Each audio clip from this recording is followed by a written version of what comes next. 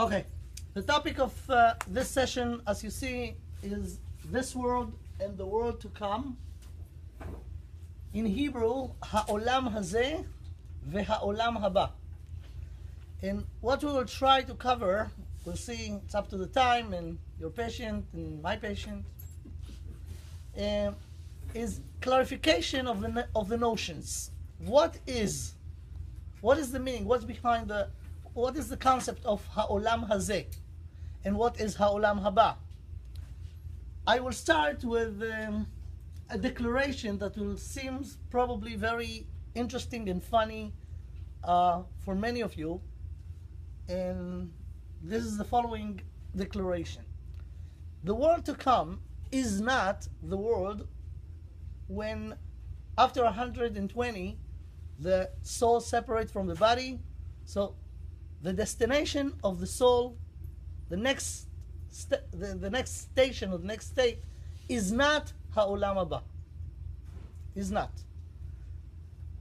After 120, the soul goes, and the neshama goes to a place called Olam HaNeshamot. We have to understand, to define what is ha'olam hazeh, what is ha'olam haba. Let's start from this, and I will start from a very interesting place. It's actually in the Torah, but we have to just remember or know or learn the following. The Torah, the Chamisha Chumshei Torah, the Sefer Torah that we have in Aron HaKodesh in the Shul, Sefer Torah includes Sefer Bereshit, Shmot, Vayikra, Bamidbar, Dvarim, but the information in it divided to 4 layers, to 4 levels, to 4 dimensions, which are, in Hebrew, the initials are Pardes, Pshat, Remez, Drash, and Sod. To translate, Pshat is the simple understanding of the text. If you understand the language, you could get an idea about what the information in the simple level talking about. The deeper level, called the level of Remez, to translate to English, a hint. A hint is a whole level of information that is in the text, but in hints. Different kind of hints, the initials, the beginning of every word, the end of every word, jumping in the text between letters. Then you could read a whole different kind of information. The level that is deeper than this is the level called Drash. And about this, just few words. Drash, to translate to English, is demand or search, both. In Hebrew, lidrosh ze levakesh, to search, to look for, or to demand. Ani doresh, I'm demanding. Okay? So those are the translation of the word. The deepest level is the secret, the sod, the secret, which is, people called it, not in the very precise way, mysticism, Kabbalah, the secrets. Okay? Now, there is a different way to divide the Torah. Instead of 4 levels, to 2 levels. The revealed and the hidden. Hanigle ve'anistar. Now, look at this. You'll understand soon why I'm saying all of this. If we take ourselves, we have a revealed part of us, which is the body. We have a hidden part of us, which is the soul. We do not see our neshama, our soul. The senses are very good tools to relate to the physical dimension.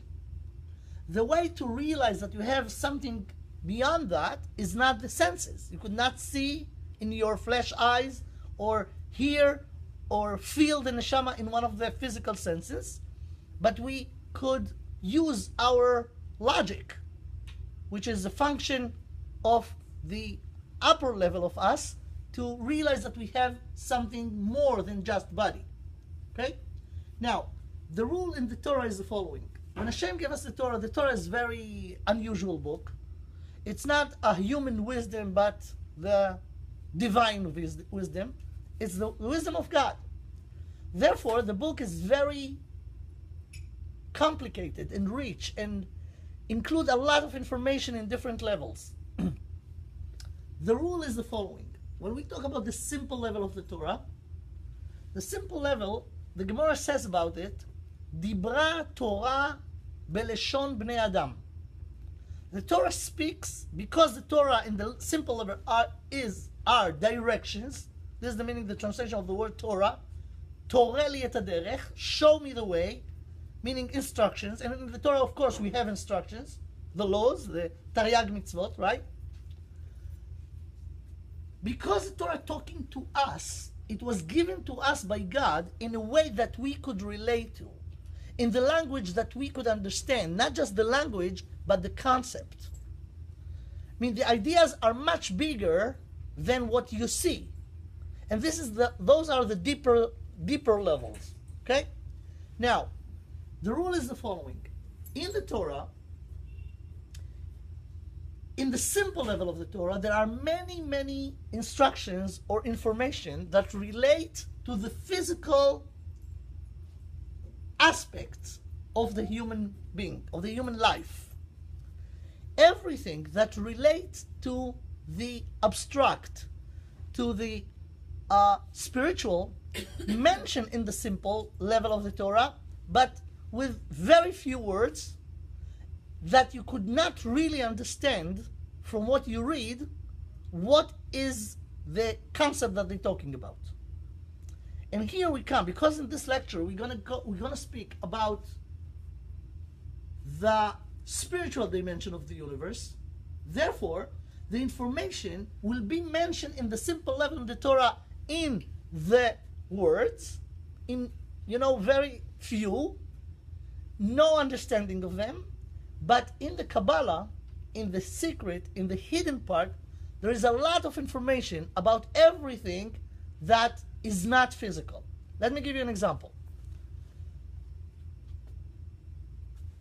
To understand who we are, we have to go to the Torah, to the second perek, second chapter, Pasuk Zayin, the 7th verse in the second chapter in the Torah.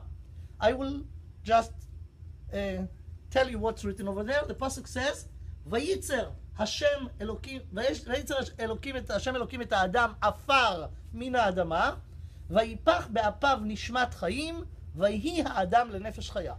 When Hashem created the first man, he took dust from earth, and that was the source of the physical dimension, which is the body.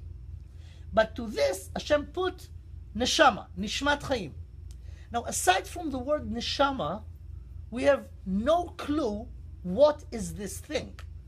The body we see, we could feel, biology, searching what is the body. But nobody knows what's the neshama. Even if you know that you have a neshama, you have no way to know what is this. What's the essence of it? Right? So in the simple level of the Torah, aside from the word neshama, we do not have any further information. But in the Kabbalah, there is many, many details about this. Now, because in this lecture we want to speak about this world and the world to come, I want to just, after this hakdama, this few words before, will show you what I mean when we go to the Torah itself. When you read the simple level of the Torah, you could, in the beginning, of course, I hope, I assume everybody knows the first chapter of the Tanakh, of the Torah, right? The description of the creation. Bereshit bara Elokim et hashamayim ve'et haaretz. Hashem created heaven and earth in the beginning. Okay? Now, the next pasuk says that the heaven and earth was in a state of chaos. Ve'aretz hayta tohu vavohu. And then the entire first chapter described the order that Hashem did in the 6th day of the creation by 10 times that he said Vayomer, he spoke and it happened. He made an order in the physical dimension of the universe, right? Now, if we finish the first chapter, going to the first few verses of the second chapter, those are very famous psukim that everybody over here knows, because we sang this few times every Shabbat in the Tefillah and in the Kiddush, right? Vayechulu. Okay, let's go to look at those famous psukim, but I want to show you something very interesting. And here, hinted and in the drash and the sod, the secret is the story of this world and the world to come. Let's see. ויחולו השמיים והארץ וכל צבאם. I will read the Hebrew, which is the original. You have here the translation. I will translate it in a way, but look at this. ויחולו השמיים והארץ וכל צבאם. ויכל אלוהים ביום השביעי מלאכתו אשר עשה. And I emphasize this, the word asa, because we speak about the seventh day, right? The seventh day, of course, comes after the sixth. Therefore, in the seven, when you want to relate to the things that happened before, he called it, he has done, right? He had done, which he had done, we speak from the seventh day back to the sixth day that were before. Therefore, it's very understood why it's in a, no, that's too much. Thank you. Okay. Why he speaks about it in a past, right? Continue. וישבות ביום השביעי מכל מלאכתו אשר עשה. Again, the word appear here in the past. He had done. Then, if you continue, ויברך אלוהים את יום השביעי ויקדש אותו, כי בו שבת מכל מלאכתו, אשר ברא אלוהים לעשות. And in Hebrew, לעשות, meaning in the future. So, if you think about it, it's not correct. Why not? Also here, which God created and had done. Because he did it, right? What la'asot, when there is a, it's talk about the future. So on the simple level, you could understand it. We could explain it in the simple level. But here comes the secret of it. Ramban, the Ramban, Rabbeinu Moshe ben Nachmanides, right? On his comments on the Torah, explained it in the simple level, but then he mentioned the deepest level. I want to show you, before we see the Ramban, the source of the Ramban. The source of the Ramban is in the Midrash, in the third level, which is the Drash. There is a Midrash called Tana Deve Eliyahu. This is a very interesting book that was taught to one of the Amoraim in the Talmud, Rav Anan, by Eliyahu Hanavi. Eliyahu the prophet came to him and learned with him Chavruta, and revealed to him, teach him many, many deep things about the creation. He wrote it in the book, and the book is on the bookshelves of any bookstore, any Jewish bookstore. It's called Tana Deve Eliyahu. The Gemara in Masechet Sanhedrin bring this Midrash and says the following. Look at this. Tana Deve Eliyahu. It's Masechet Sanhedrin, Daf Tzadik Zayin Amud Aleph, page 97, in the first page. Says the Gemara the following. Tana Deve Eliyahu. The Tana Deve Eliyahu teaches, Shita Alfe Shneha Ve'alma. For 6 millennia, the world will exist, and 1 millennium destroyed. Don't be scared. It's okay. I'll explain. So what he said over here, that the world going to exist since the time of the creation for 6,000 years. After 6,000 years, the world will be destroyed for 1,000 years. And after 1,000 years, Hashem will renew his world. Now here, in few words, in the third level, Pshat, Remez, Drash, which is the closest to the Sod, to the secret, Eliyahu Hanavi teaches us that the world was created for a purpose. This purpose has a time limit, and the time limit is 6,000 years. What's going to happen after the 6,000 years? the world will be destroyed. To calm you down, because we're very close, if you know the date today. You know what's the date? We are in the year, in the Hebrew calendar, the year 5774. If you take, and this date is to the creation, right? So if you take 6,000 and minus this number, you will get 226 years, which is relatively very close, very close. So, why I said that we could feel good about it and not be panic? Because the destruction that the Medrash speaks about over here, destroyed, this destruction is not a destructive destruction, but a constructive destruction. How? What's the meaning of this? In order to understand this, and then soon we'll see what the Ramban says about this, we have to understand what happened. If you remember the first 2-3 chapters of Sefer Bereshit, after Hashem created the world in 6 days, right, and then was Shabbat, Hashem created Adam Rishon in the 6th day of the creation, right? He put him in a place called the Garden of Eden. And the Torah describes what there is in this garden. 3 kinds of trees. Kol etz nechmad lemare v'tov lema'achal, which is the title of many trees. All good, nice trees. That good for food and nice for the eye to look at, right? That was one kind. Category 1, kol etz nechmad lemare v'tov lema'achal. Category 2, ve'etz hachaim betoch hagan. It was one tree with a very unusual name, the tree of life, and it was in the middle of the garden.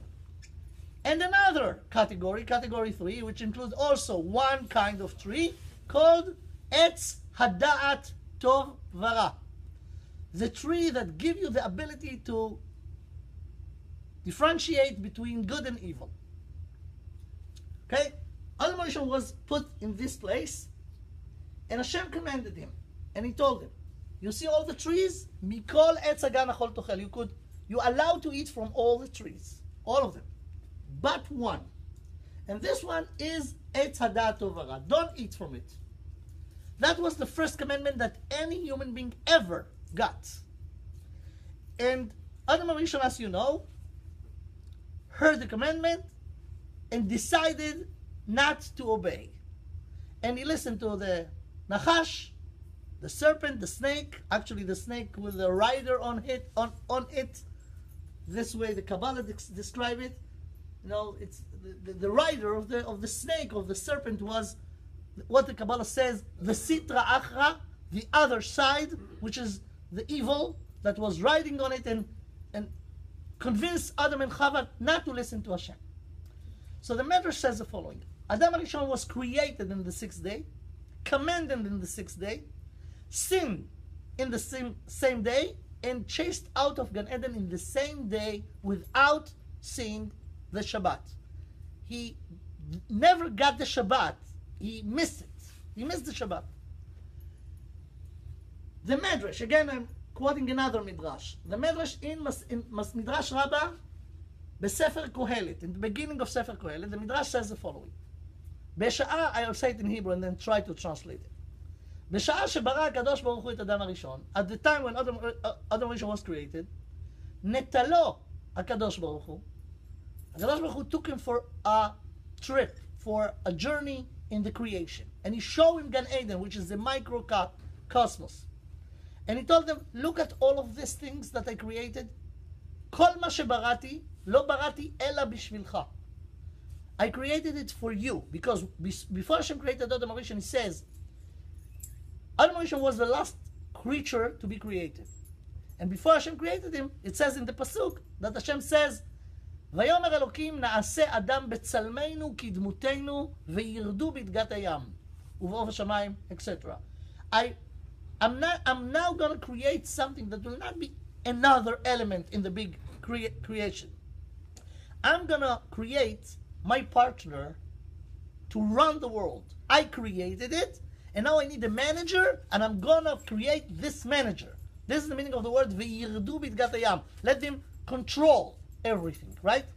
So based on this, says the Midrash, I created everything for you. Be responsible, and you have to know that if you manage it, run it in the right way, that will be great. But if you'll not do it, you're going to destroy not just yourself, but the entire creation. Because you are the one, you are the driver. You're going to destroy the vehicle, which is the entire universe. And the Kabbalah explained that when Adam HaRishon sinned, he not just caused a damage to himself and made himself mortal.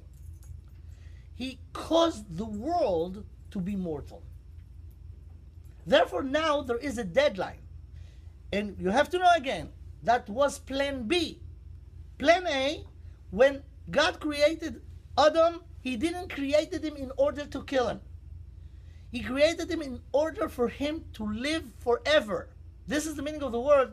ויצר השם אלוקים את האדם עפר מן האדמה ויפח באפיו נשמת חיים. The soul is the soul of life. And the definition, the right, the exact, the accurate definition of life is not what we think life is. We call life the 70, 80, 120 years that we are here in this world, when our soul is inside our body. But that's not the real meaning of life. The exact, accurate definition of life is existing forever. This is life. Proof? In Yamim Noraim, we saying in the davening, in the tefillah, davening, pray, whatever you call it over here. I'm from Brooklyn, you know, it's davening for us. For you, it's pray, I don't know. Okay? Anyway, in the pray, in Yamim Noraim, we said, we adding something. What do we say?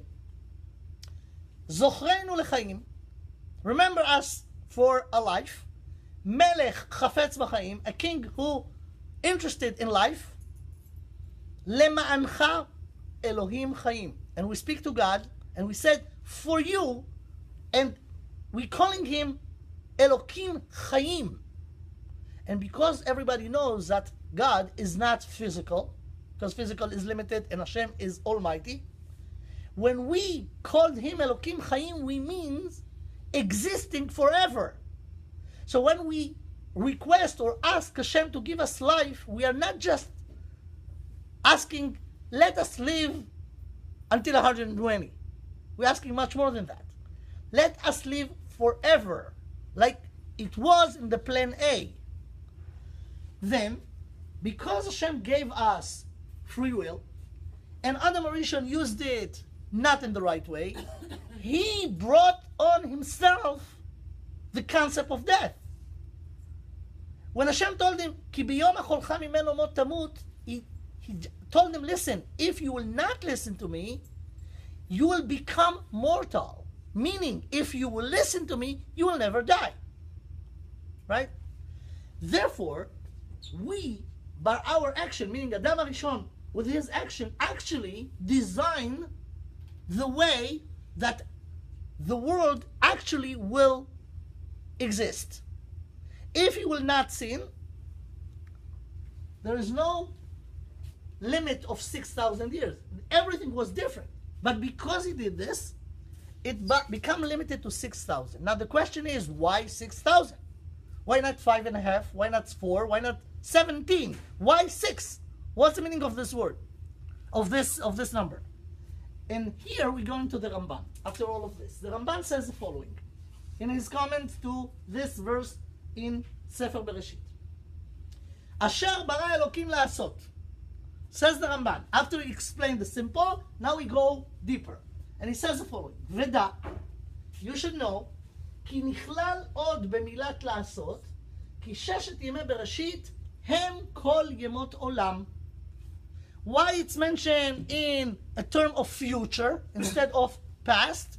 Because it's in it, in the beginning, in the foundation of the creation. The creation was found in 6 days, but this is also going to tell you about the time, the frame of the existence of the world. So we have 6,000 parallel to the 6 days of the creation.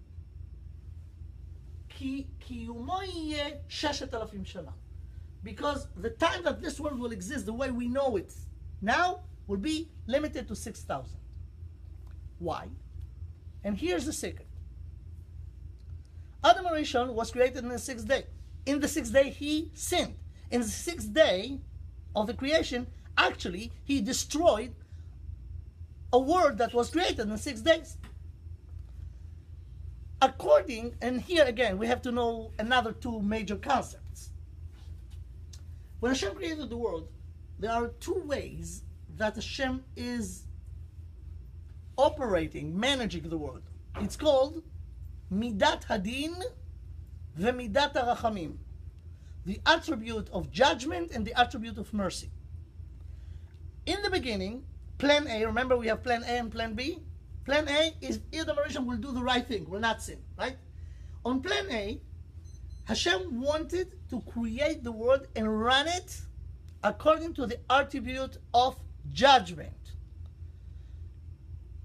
But the attribute of judgment is very serious. It's very high standard. Judgment means if you do the right thing, you will get the consequences. If you will not do the right thing, you will get the consequences. And the consequences, if you will not obey, you're going to die, the world going to be destroyed. That's what actually was happening if it was only one attribute, the attribute of judgment. But because Hashem didn't want to destroy the world, he wanted to give it a chance, he in advance created another alternative attribute called the attribute of mercy. And we have to understand what attribute of mercy. Mercy is not what we think, because it seems apparently that mercy and judgment contradict each other. Because if you want to be judging, there's no way to just, okay, let's forget about it. You have to give the consequences. And if you choose to be to run it in the attribute of mercy, will be no judgment. Hashem created those two in a way that they will complete each other and could coexist. How? And here we have to understand what the judgment of mercy. We have to know, this is a very simple rule that we should remember. There is nothing in the world that you will do that will not have consequences. No such a thing. That you'll do something, there will be no consequences. Everything that you do will have consequences. If it's good, the consequences will be good. If it's not good, the consequences will be there in the same way. Not good. Now, this is the rule. This is the facts. The difference between the attribute of judgment to the attribute of mercy, when it's only the attribute of judgment, you did something wrong, the consequences will come right away with all strength, with all power. The attribute of mercy, the change is only one thing. It's not giving up the consequences. The consequences will come anyway. But here's the difference. If you know, there are in the attribute of mercy 13 channels. You heard about 13 midot shel rachamim, meaning there is a title called attribute of mercy, but it's divided to 13 ways, right? What are they? 13 midot shel rachamim. Hashem, kel, rachum, v'chanun, erech, apayim, v'rav chesed, v'emet. Right? Remember this from the tefillah? Those are the 13th attribute of mercy. One of them is erech apayim. What is erech apayim? Af is an illustration way to speak about anger. When somebody's really, really angry, it looks like smoke coming out of his nose. He's really angry, right? That's called charon af. Erech apayim, meaning that you did something that caused me really to be mad, really, really angry, but I'm holding it up. Ani ma'arich. I'm not responding right away. Meaning you did something terrible. It's really cause me to be angry, but I'm holding myself and I'm not doing it right away. When I'm going to do it? A little bit later on. What you're going to gain by this? You're going to gain by this the following. If it was only the attribute of judgment, you did something wrong, immediately you're going to pay for it. Immediately. On the spot. The attribute of mercy will say, you did something wrong, there is a terrible consequences that gonna come, but it's not gonna be right away. It will be in another 5 minutes, in another hour. What you gonna gain from this? That you could fix it before the time will pass. Let me give you an example. Imagine somebody was very, very depressed, decided that the best thing for him to do is to commit suicide. So he went to the drugstore, took a poison, put it in water, and drank it. It's a lethal poison. After he finished to drink it, he regretted. And he said, no, actually, I have more work to do in this world. So I'm really sorry, but I don't want to commit suicide. Too late, right? It's in the system already. Imagine that there is something that could neutralize, I don't know how to say it, neutralize it. So if he is lucky enough, he could run back to the drugstore, take the drug that will neutralize it, drink it, and if he will do it on time, it will not affect him, right? But there is very, very limited time to do it. Now, if you did it, the consequences will not come. If you didn't, the consequences will come. And this is the idea of the attribute of mercy. You did something wrong. You're going to pay for it. If it will be right away, you will have no chance, no time. The time that Hashem gave you when He used the attribute of mercy is for you to fix it before it will apply. If you did it, you saved yourself. If not, then the consequences will come. Okay? Now, when Adam Rishon sinned and didn't obey Hashem, he brought on himself and on the world death, destruction. Hashem told him that in advance. Because Hashem didn't want to do it right away, He wanted to give the human being, and if you want, the human race, ability to fix it before it will be too late. Then He used the attribute of mercy. And against or parallel to each day in the creation, He gave us a chance of 1,000 years. Therefore, we could understand why we have 6,000. Each 1,000 is parallel to 1 day of the creation. So now we understood what is Ha'olam Hazeh. Ha'olam Hazeh is those 6,000 years. Still, we have to understand what is the mystery of the 1,000 that the world will be destructive. And I told you it's not a destructive, but a constructive destruction. What is the meaning of this? To understand this, we have to understand the secret of Shabbat. What is Shabbat? Hashem created the world in 6 days, right? In the 7 days, He, I don't know how to translate this to English, Hu shavat me'asiyah. He stopped doing. He ceased from working. This is, okay, I will insist that this is a good translation. Okay, he stopped doing what he's doing, right? This is the meaning of Shabbat. Shvita. Shvita is lishbot mi melacha, right? Now, imagine somebody who never in his life keeps Shabbat. And one day he decided, listen, I'm a Jew, let me try to keep Shabbat. Without, first time in his life. His Shabbat will be very miserable if he's not ready. Right? Everything that he used to do, you're not allowed to do. Don't turn on the light, don't hear music, don't go in the car, don't go shopping, nothing, right? So he'll be really miserable. Therefore, many people who never keep Shabbat try to delay it if they want to think about the idea, because it's scary. Well, I could not do anything. So it seems that Hashem wants you in Shabbat to be disconnected from the physical dimension. Shabbat is a pleasure for somebody who keeps Shabbat.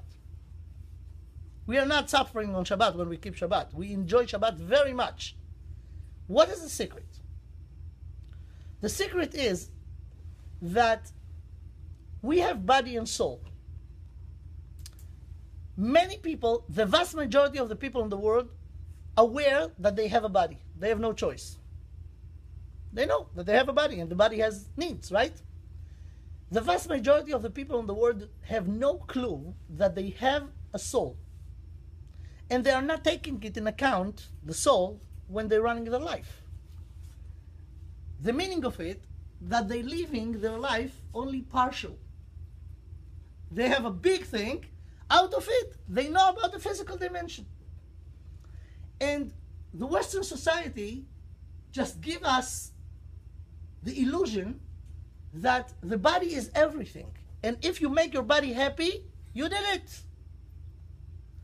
The fact is that if you'll take the people who has all the abilities, the means, to make their body very spoiled, everything that the body wants, they give it to it, right?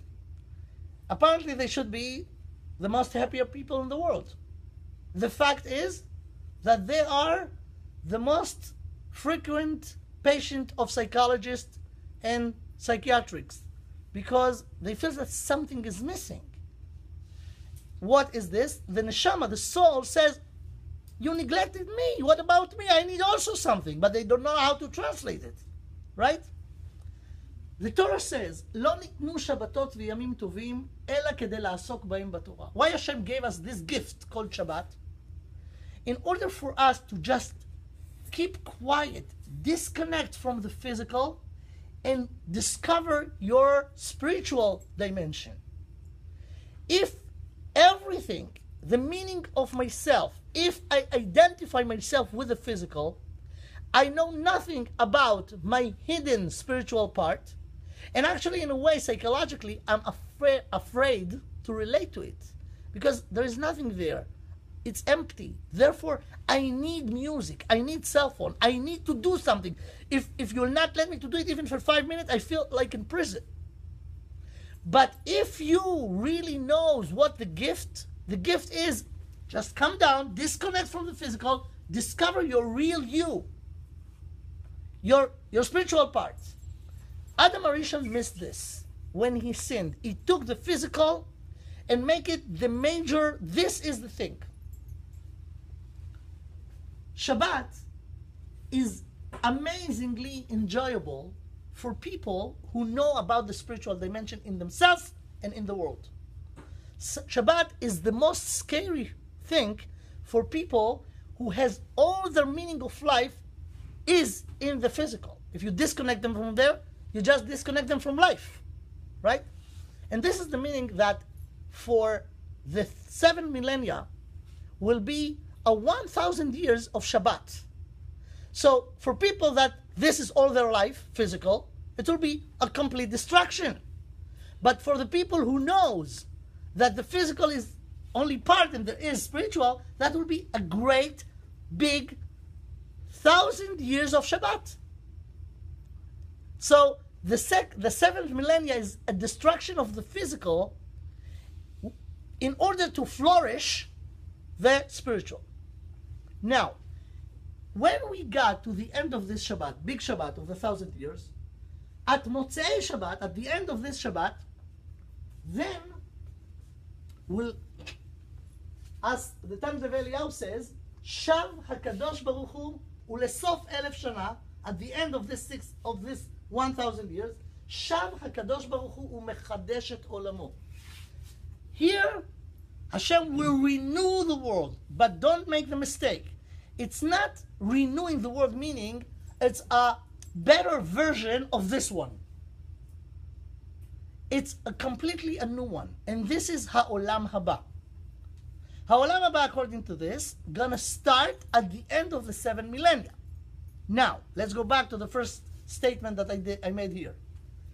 When a person finished his life in this world, let's say today, or 100 years ago, the neshama separates the body. The body goes to the ground. The neshama could not go to the world to come, because the world to come is far from us, 1,000 years and another 226, if we're talking about today, right? So there is no such a thing yet, time-wise. We do not have this. So therefore, there is something called Olam HaNeshamot. What is Olam HaNeshamot? And here we come to very interesting information. First of all, we have to know the following. As we said, every human being is a combination of body and soul. The question is, when people ask you, how old are you? Many people calculate it from the birth, right? If you want to be exact, even in the physical dimension, you have to add to this 9 months. Because it's from the conception, right? But the question is, when actually each one of us started? By the birth, by the conception? The answer is divided to 2. If we're talking about the physical, yes, it's in the conception. But if you're talking about the soul, about the neshama, is the neshama just created at the conception? And the answer of the Kabbalah of this is no.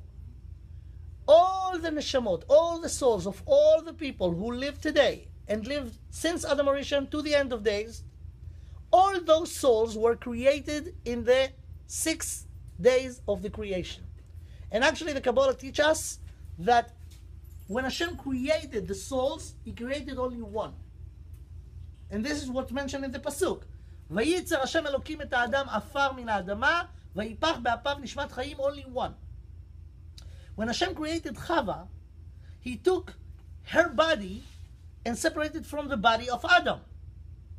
The Kabbalah says that Hashem took this one neshama that He gave to Adam, divided to 2, and half was in the body of Adam, half was in the body of Chava. Now, the question is, okay, what will be the next generation? The body will not be coming from dust from earth. Only 2 people, only one person actually was created this way. Adam and Chava doesn't have any father, any parents, any father and mother, right? Adam was created from dust and Chava from the bones of Adam. Okay? But their children get their physical from the parents, right? From the father and the mother. The neshama they got from Hashem.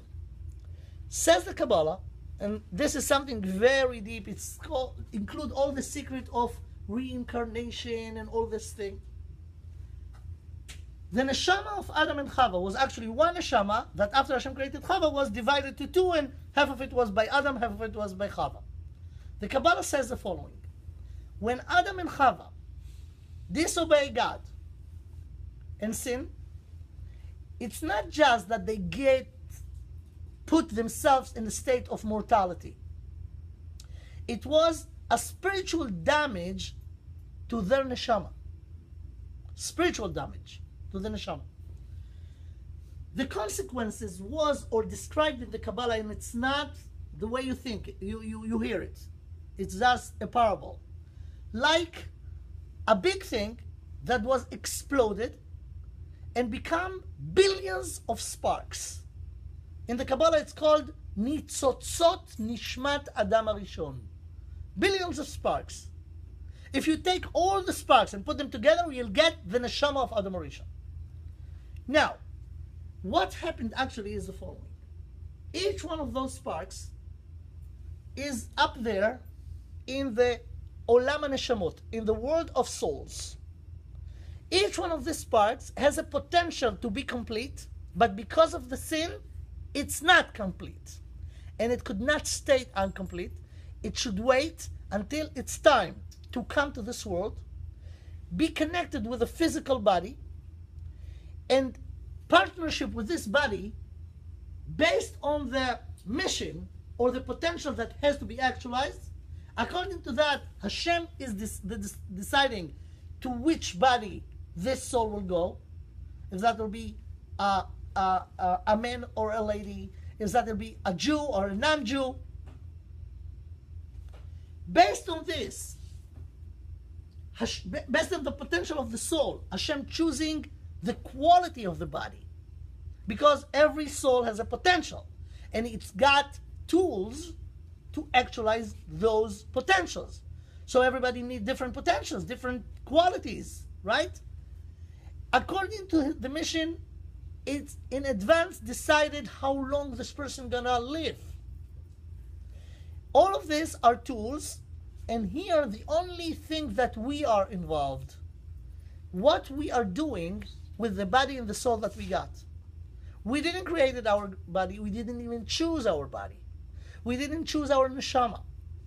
And this is the meaning of what Chazal says, Hakol bidei shamayim, chutz mi'irat shamayim. Everything is predestined. You didn't choose your parents, you didn't choose your body, you didn't choose your soul, nothing. You're giving in order to give it back. Meanwhile, you have a mission to do. And this is the mission of every human being. After 6,000 years, when all of those sparks will come, spiritual sparks will come and be partner of the body, and based on the free will, it's your way to choose if you actualize it in the right way or in the wrong way, with the consequences, right? After 6,000 years, all those souls will get the chance to either complete themselves or to destroy themselves. After the 6,000 will be an event, major event, called Yom Hashem HaGadol VeHaNorah. That will be at the end of days. This is the last pasuk in the Nevi'im, in Nevuat Malachi. Hine Anochi, Sholeach Lachem et Eliyah HaNavi, Lifnei bo Yom Hashem HaGadol VeHaNorah, Ve'eshiv lev avot al banim ve'lev banim al avotam. And the prophet told us that before the end of the 6th millennia, Hashem will send Eliyahu Navi. Be aware of this, that Eliyahu Navi was the only prophet that never died. All the Nevi'im that we had, all the prophets died. Eliyahu went with his body up to the sky, if you remember the story in Sefer Melachim, right? And he has a mission in the world. One of them is to come at the end of days to tell us who is the Mashiach. The Mashiach is the person that is in the descendants, the dynasty of David HaMelech, that's going to be, there are 3 major neshamot. Again, information from the Kabbalah. There are 3 major souls in the history. The initials of their names are the letters Aleph, Daled, Mem. Adam. And the Kabbalah says, the Aleph is Adam HaRishon, the Daled is David HaMelech, and the Mem is Mashiach. Mashiach ben David. And those 3 was the beginning. Adam HaRishon, who made the sin and made the kilkul, he made the world, he destroyed the world. David will be the one that will be in the history close to the middle, and he will be the king of Israel. David Melech Israel. Even though historically Shaul was the first before, but Shaul lost it, and David became the king, right? The king of Israel means, again, we have to add to this a lot of other information. Adam sinned, and all of his descendants chose to go in his way. Only 20 generations after the sin, one of his descendants, Avraham Avinu, decided that something wrong. He realized that something wrong. 20 generations doing the wrong thing. Mi Adam ve'ad Noach, then come the Mabul, the flood that destroyed everything. After the Mabul, another 10 generations, they didn't learn a thing, and they tried to build this Tower of Babylon to rebel against Hashem. At this generation was one person that the Pasuk called him Avraham HaIvri. And the Medrash says, Lama nikra shmo Avraham HaIvri? why he was called Avraham the Hebrew, שהוא עומד מעבר אחד וכל העולם כולו עומד מעבר אחר. He was the only one that was in the right side and everybody else was in the other wrong side, meaning they continue in the wrong path of the sin of Adam Rishon. Avraham Avinu decided to fix, and Hashem chose him and told him, you, but not just you. Ve'escha legoy gadol. I will make out of you a great nation. And this nation will do the mission in the name of the entire human race, and the entire universe actually, to fix what Adam Rishon destroyed. And later on, Hashem made a covenant between us, meaning the descendants of Avraham, Yitzhak, and Yaakov, in Ma'amad Har Sinai, and we said, yes, we're going for this. Na'aseh v'nishma. Be aware of the following. Adam Rishon, actually, the sin was that he accepted on himself other authority than God. God told him to do something. The other authority, which is the Sitra Achra, the other side, told him to do the opposite, and he listened to the other. He didn't listen to God, meaning he rebelled against God, against the authority of God. Avraham Avinu did just the opposite. Against the entire world, he said, there is only one power, only one Hashem. His descendants, by Ma'amad Har Sinai, said all together, and this is an amazing thing by itself. You know why? Why it's so amazing? You know Jews? You know the following about the Jews? 2 Jews, 3 opinions. Jews could not agree about anything. Not with our friends and not with ourselves. We are so complicated.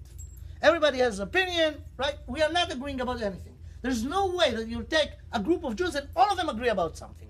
It happened only once in the history. You know when? When Hashem offered us the spiritual truth. Hashem sent Moshe Rabbeinu to us and he said, are you going to accept my authority?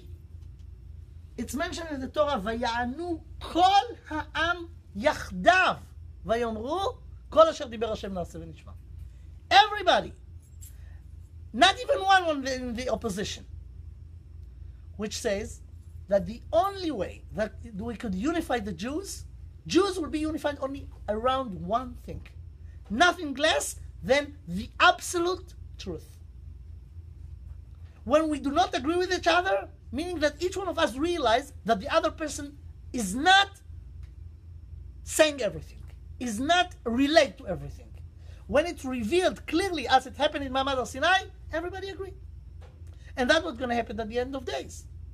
Not that just by Jews. It's mentioned at the end of days, והיה השם למלך על כל הארץ, על כל הארץ. Everybody will accept that Hashem echad u'shmo echad. But meanwhile, we have the mission to do it. Now, when we're talking about the Jews has this mission. All the others didn't want to take part of it. They feel very comfortable to go on the path of Adam Rishon. We are the only one who took on ourselves to do the right thing and to accept the instructions of God of how to operate right, how to manage our life right in this world. Now, what's going to happen is the following. From now, let's just speak in brief about this because I don't see that we're going to cover more than that now. We are now here. This is the date. We have another 226 years. This era, from here to the end of the 6th millennia, called in the language of the prophets, the end of days. Acharit hayamim. What's going to happen at the end of days? It's a name of era. And in this era, in the Tanakh, in the all 24 books of the Tanakh, you will find that the prophets that was sent at the time when it was prophecy to the Jewish nations, to the other nations in the world, to give them messages from God. One of the things that the prophets says to people, Jews and non-Jews, is a prediction of events that are going to happen. Many of the events that they were sent to say happened at their time. But there are few places in the Tanakh that the Nevi'im, the prophet, says that this event going to happen, but not now. It's going to happen at the end of days. So if you take together all the major things from all the Tanakh of the event, the list of the events that are going to happen at the end of days, I made a little short list. Look at this. This is all the things that are going to happen from now, must happen from now to the end of the sixth millennium. Okay? Another, in the next 226 years. Oh, now I have to translate it to English. Okay. The first thing is Kibbutz Galuyot. Kibbutz Galuyot is gathering the Jews from all over the world, wherever they are, and there is no place in the world that Jews didn't get there. So Hashem says that He's going to gather everybody and bring them back, all the Jews from wherever they are, to Eretz Israel. And this is the notion of Kibbutz Galuyot. We mention that 3 times each day in the praying of Tfilat Shmoneh Esrei. Baruch Ata Hashem mekabetz nidchei amo Yisrael. Kibbutz Galuyot, the Israelis of you have to know that Kibbutz Galuyot is not just the name of a bridge in Tel Aviv. There is Gesher Kibbutz Galuyot, right? It's an idea, it's a notion. And this is an amazing idea. You know what's amazing about this? Moshe Rabbeinu wrote it in the Torah 300 years ago. That if the Jews will sin, they will go to exile, but the exile will not be forever. Let me quote to you in Hebrew the verses in Sefer Dvarim. When Moshe Rabbeinu, before we enter first time to the land of Israel, Moshe Rabbeinu says the following. ושב השם אלוקיך את שבותך וריחמך. ושב וקיבצך מבין כל העמים אשר הפיצך השם אלוקיך שמה. אם יהיה נידחך בקצה השמיים, in the very far place, משם יקבצך השם אלוקיך ומשם ייקחך, והביאך אל הארץ אשר ירשו אבותיך וירשתה. Moshe Rabbeinu says, Hashem will take the last Jew that will be in the very, very far place and bring them back to the land of Israel. Today when we sing this, we do not see how amazing it is. But if you go back in the history, let's say 150 years ago, where were the Jews 150 years ago? Was not yet the state of Israel. Very few Jews was at the land of Israel at the time, 150 years ago. For close to 2,000 years, they are scattered all over the place, all over the world. And yet, each one of them says 3 times a day, I know that one day we're going to go to the land of Israel. So how long you could carry this hope? A year, 2, 10, 100? We're talking about 2,000 years. This hope was the one who held us surviving, alive. We knew that it's a matter of time, but at the end we will go to the land of Israel.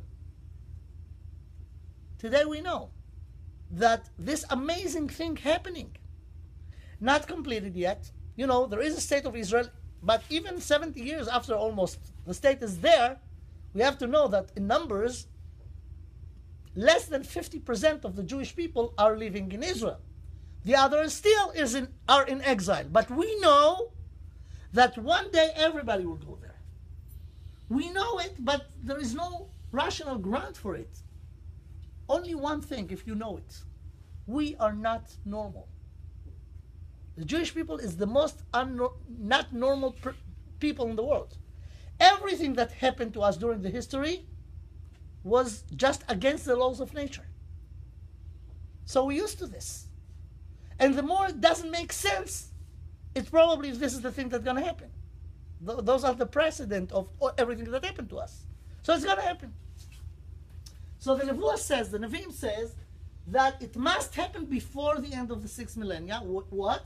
That all the Jews will be gathered from exiles and come back to the land of Israel. It's mentioned in different places in the Tanakh and the prophets of the prophets.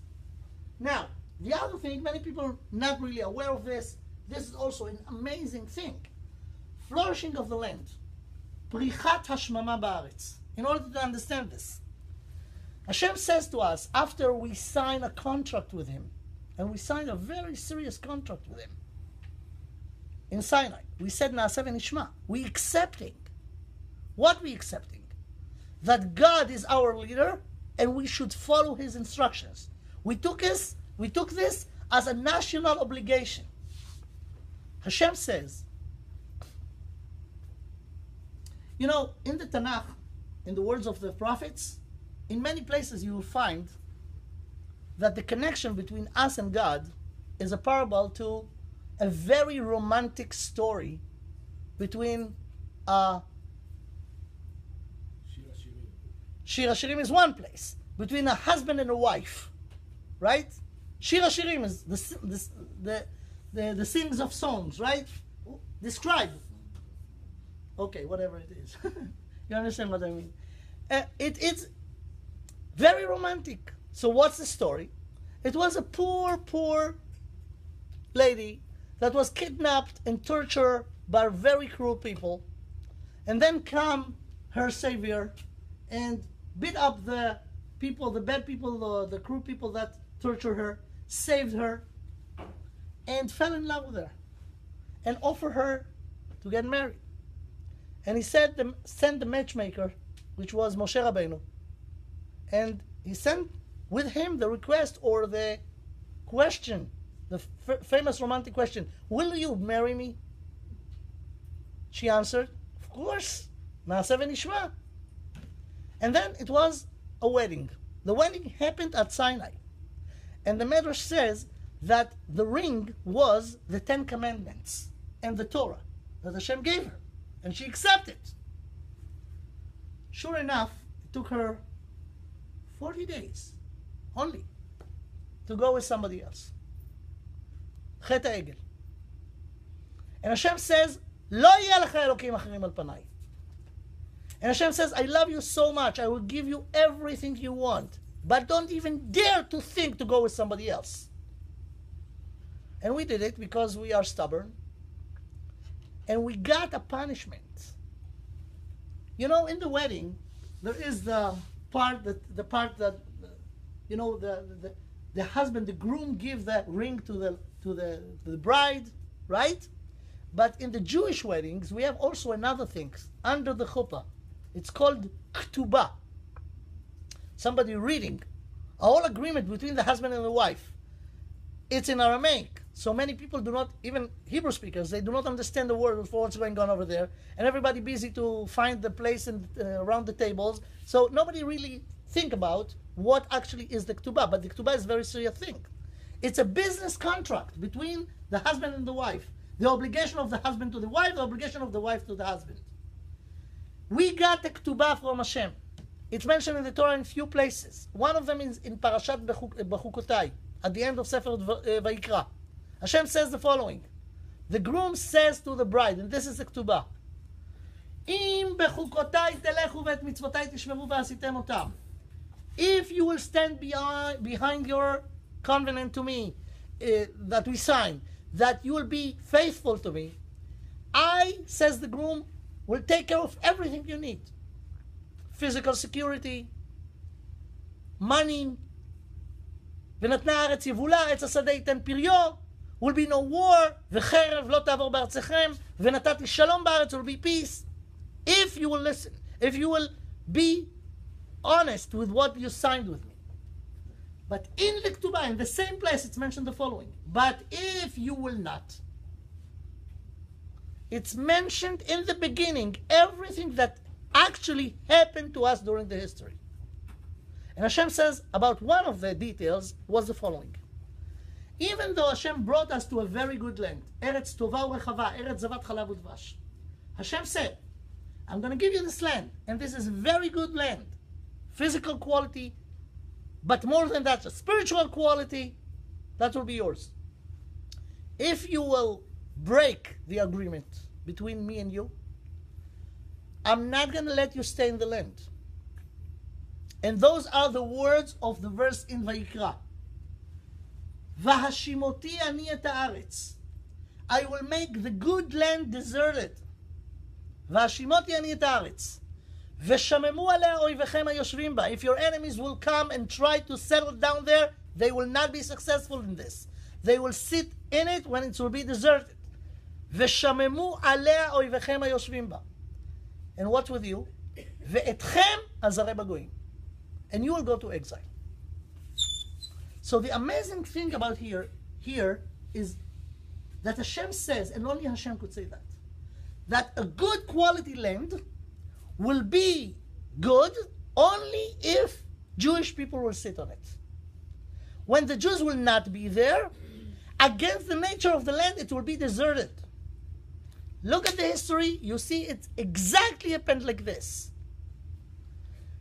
At the second destruction of the second Beit HaMikdash, the second temple, it happened around 1900 years ago.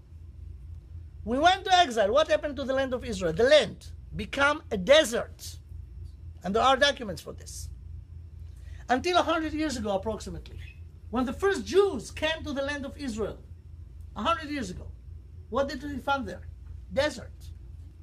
The Torah says exactly the following in Sefer Dvarim.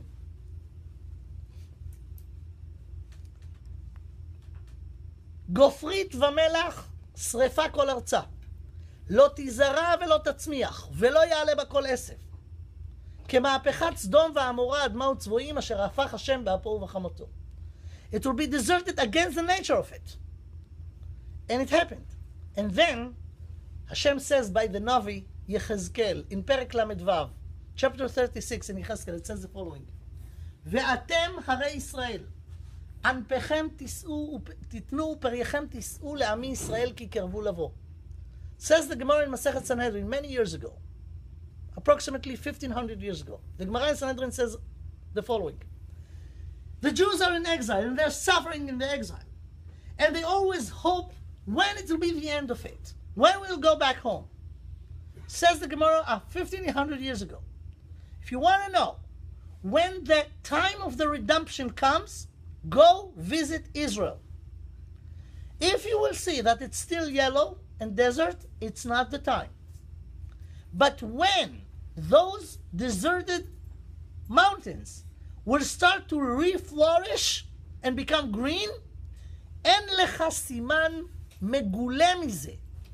There is no better sign that the Geula is on the way. And this is exactly what happened. It was deserted until the Jews came. When the Jews came, it became green. And we see this also just happening exactly according of what the prophet says many, many years ago. So these two are actually in action already. So we know that we enter the era that the Nevi'im, the prophets, called the end of days. But what's still ahead? Still ahead is the following. Mashiach and Eliyahu Navi. As we said, Eliyahu Navi was the only prophet who never died. And Hashem promised that at the end of days, He's going to send him back to here as a prophet. Many Jews in Motzei Shabbat has a song that after the Havdalah they sing it about Eliyahu Navi. Eliyahu Navi, Eliyahu Atishbi, bimhera yavo eleinu im Mashiach ben David. You know, one of the big questions, and it's a very serious question, is who's the Mashiach? When the Mashiach will come, how do we gonna know that he is a real Mashiach? We suffer enough from false Mashiachs, right? We had Yoshke, and we had Shabtai Tzvi, and everybody could claim he's Mashiach. You have to know, Mashiach is not a joke. Mashiach is the sign that the time came, and if you look back at the history, you could see the following. The Mashiach himself, Mashiach meaning the person who makes the Geula, never knew one day before he was appointed by Hashem that he is the Mashiach. The first one was Moshe Rabbeinu. Moshe Rabbeinu was 79 years old, close to 80, when he saw the burning bush. He lived most of his life. He lived altogether 120. 3/4 of this, he lived when he think that he is another Moshe. He never thought that he is Moshe Rabbeinu. Then Hashem came to him and said, listen, you think you know who you are? You are the Mashiach. You're going to save the Jewish people from Egypt. Take them out and bring them the Torah. He never knew about this. It was a complete surprise for him. Next, Shaul HaMelech was the first king, right? He never dreamed that he's going to be a king. He was just a good boy who went to do what his father asked him. Go look for the donkeys. They got lost. So he looked for the donkeys and he became a king. He came back home a king. He never thought about this crazy idea. It's not like this, that you choose the king because, it's a democratic election process. Not by Jews. To be the leader of Jews, you need to be appointed by God. Same thing happened with David. After Shaul, has a problem with Agag and he has to be removed, Hashem sent Shmuel HaNavi to his father Yishai to Bethlehem, and he told him one of his sons. And he has 7 sons, and he brings them all. And Hashem told Shmuel, it's not this one, it's not this one, it's not this one. Finish them all. No one. So Shmuel asked Yishai, that's it? There is another one? So Yishai told him, you know what? Yeah, actually, there is another one, but you probably... He's not the one. Why? He's a redhead. So... And he's a shepherd, and he's little. Shmuel told him, no. Hashem told me it's one of your sons, bring all of them. So he brought him. And David was a little kid, a shepherd, right? He never dreamed this morning that at the end of the day will be the king. And Hashem told him, you are the king. Therefore, we have to know, Hashem is the only one to appoint the king of the Jewish people. And the king that's going to redeem us. Moshe Rabbeinu redeemed us from Egypt. David HaMelech was the king when we was in the kingdom of Israel. But we're still looking for the person who will unify us. This is the job of the king. And this person could not be elected just because he's a nice guy. And many people think he's qualified. Only Hashem is appointing the king. So Hashem says, I'm going to do it in the same way. I will send the only prophet that survived, which is Eliyahu Hanavi, and he will appoint the king. He will reveal the news to the king himself that he is the king, and he will reveal the news to us that he is a real king. Before it happened, just don't waste your time. Look for who could be the king. It's not a matter of your guessing. Okay, this is the other thing. Now, in here you have Mashiach ben Yosef, Mashiach ben David. It's a whole complicated story. It deserves a lecture by itself, because there is a very deep concept why we need 2 Mashiach from the Shevet of Yosef, the tribe of Yosef, and then another one from Mashiach ben David. That's another story. I want to just finish this list, okay? You have to know, each one of those details is at least a lecture of 2 hours, if I want to go to the details. But here we just give an overview about them. The next thing is something very interesting. Everybody heard about this, the war of Gog and Magog. Milchemet Gog and Magog. In brief, the Nevi'im speaks about it in details. In Yechezkel, in Zechariah, and in the other different places in the Tanakh, that at the end of days will be a big war. Big war meaning the biggest war ever, which will be the last one too. In this war, all the nations of the world, all of them, even Switzerland, will be no neutral state over here. Everybody will be involved. And it will be the biggest war ever. And this war will be ending in the way that at the end of it, everybody in the world will be cleared that God is running the show. This is the purpose of this war. Who will be involved? All the nations of the world. Against who? Guess? Us. We will be the target of them. And they will think, and the calculation should be sure for that of course they're gonna win, right? In this war they're gonna be defeated. Not because we gonna defeat them, we could not do it. Hashem will do it. It's mentioned in the Navi. I'm quoting a pasuk in Zechariah.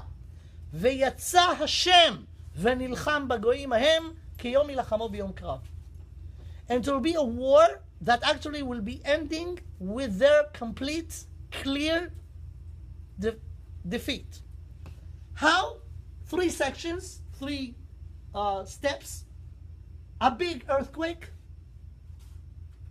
huge earthquake that will be a global impact. A war between them, they will be confused and start to shoot each other. And a plague that's going to finish all of the rest and then will be defeated completely. And the Jewish people will be saved in general. There are many details. For about this, it's not 2 hours, it's about 4.5 hours, the minimum that I could give a lecture to cover the details. If you want, that could be the next lecture. Okay? Gog and Magog war. This war is very good for us. All those events are good for us.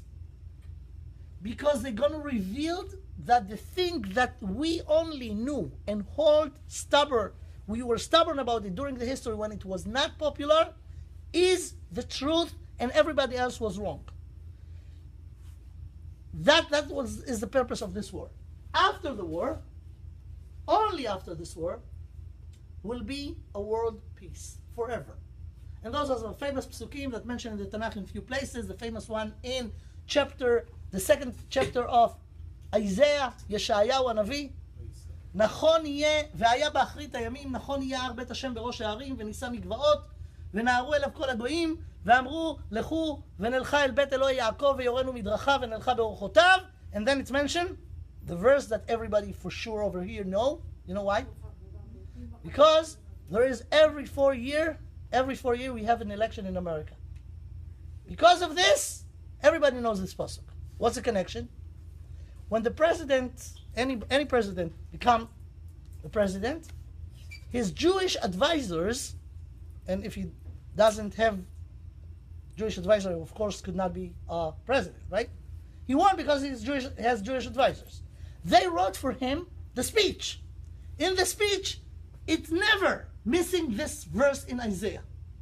וכיתתו חרבותם לעתים, וחניתותיהם למזמרות.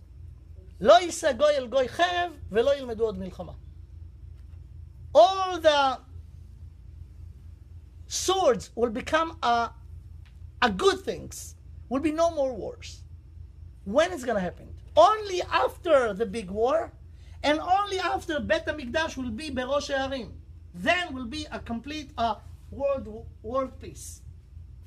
With this, will happen 2 things right after that. The rebuilding of Beit HaMikdash and a prophecy. Everybody will be a prophet. The prophecy will come. Everybody will be a prophet because since the destruction of the first temple, there is no prophecy in the world. As we said, only Eliyahu HaNavi was survived from the era of the prophecy. But at the end of days, when the Beit HaMikdash will rebuild, everybody will be a prophet. The pasuk says, "V'nib'u bneichem u'bnotechem." Every little kid, Jewish kid, will be a prophet. Okay. The last 2 things are, and this going to be at the end of the 6,000. One thing is Tchiyat HaMeitim. I don't know if to say it in the English Christian translation, the resurrection of the dead. You know, Tchiyat HaMeitim, meaning the people who lived and died, and the body was decayed in the grave. The body will rebuild the way it was, and then Neshama will come back to it. That's going to happen before the end of the 6,000. What for? For the day of judgment. Yom HaDin HaGadol VaHaNorah.